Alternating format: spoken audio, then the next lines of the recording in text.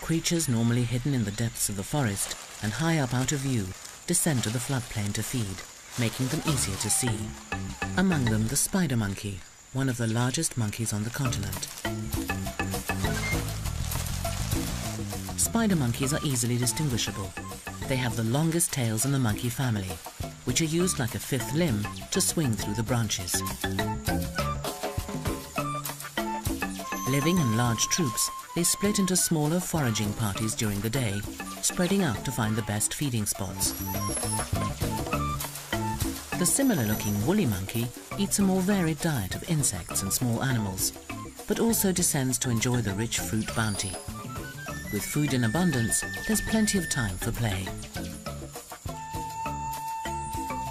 Above water, any creature would have trouble making their way through the tangle of branches. But beneath the surface, it's a different story. Released from the cramped confines of the river, fish disperse between the submerged tree trunks.